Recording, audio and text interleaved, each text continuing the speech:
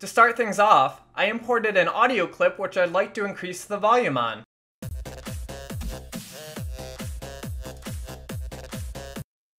To increase the clip's audio gain, I'm going to right-click on the clip and select the audio gain option.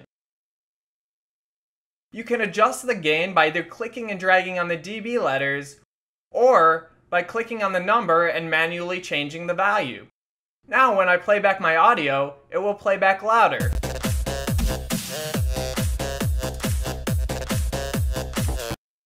I'm going to quickly hop back into the audio gain options to show you how to decrease the volume.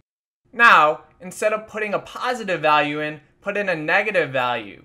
Your volume will now be quieter. If you want an even faster way of adjusting audio gain, simply press the G key with your clip highlighted to bring up the audio gain options. And that's all there is to it. You can now adjust the audio gain.